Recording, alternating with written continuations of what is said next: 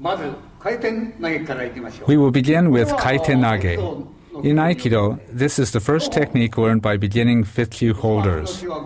This technique appears in the test for 5th kyu holders.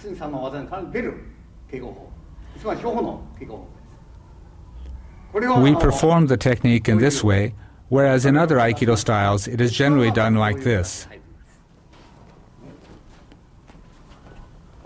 This is the kaiten nage you generally see performed, but that way is not effective as a martial art. If we execute kaiten nage like that, we will be stopped at this point. Therefore, we enter like this. As a result, the opponent cannot extend his hand.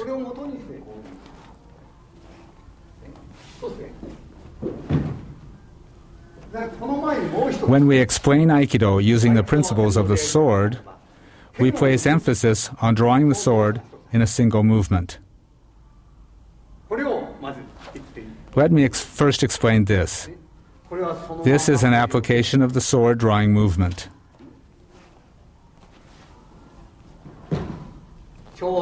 This is the movement of drawing the sword.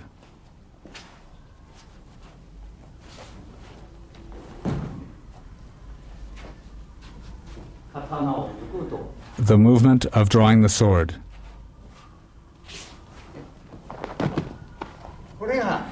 This is the moment of the sword draw.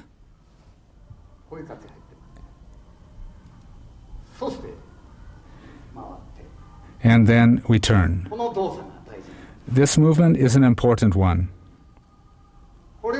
This is one of the Aikido sword movements.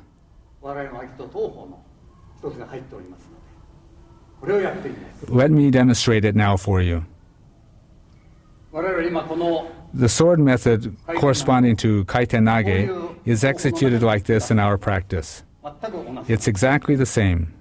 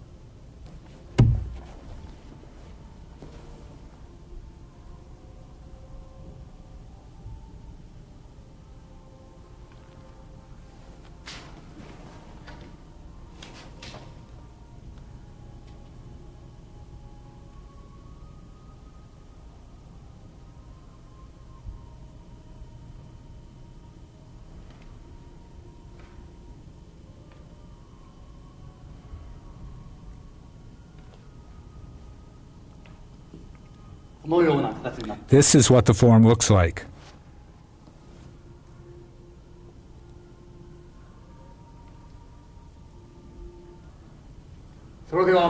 Then there is one other kaiten nage movement, which is done like this.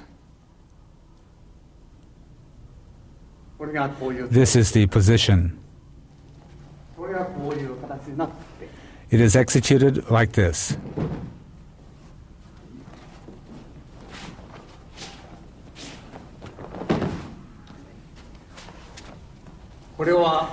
This is how it's done with the boken.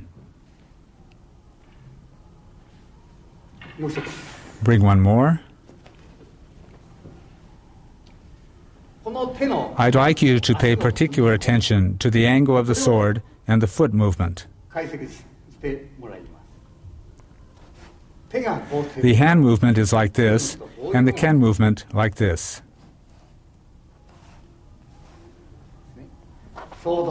At the moment the opponent strikes you, you enter like this.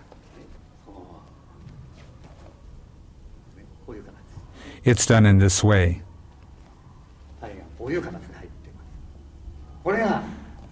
That's the meaning of this movement. One more thing. This is the basic movement of the feet. All of the training methods of Aikido are based on this kaiten nage. Irimi is done like this.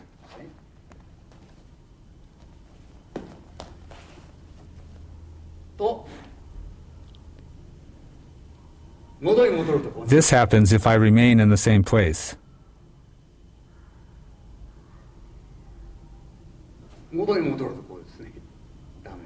This is wrong. This is the angle of my feet. This is the iriminage of Aikido. All of the techniques can be done based on these techniques.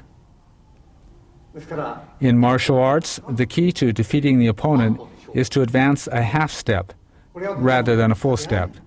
This is why the martial arts are said to be strict, and this too is the characteristic of Aikido. We also show it using this form of tenkan or turning movement.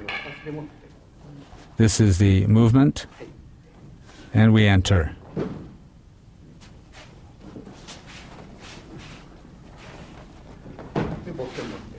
Bring a boken.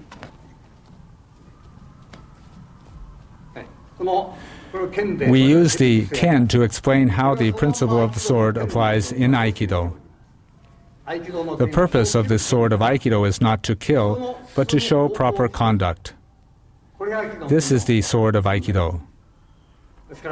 When in front of the opponent, we draw the sword and strike his feet. This is how it is used. This is the sword of Aikido and the kaitenage we are practicing. We advance from ikkyo to nikkyo based on this kaitenage.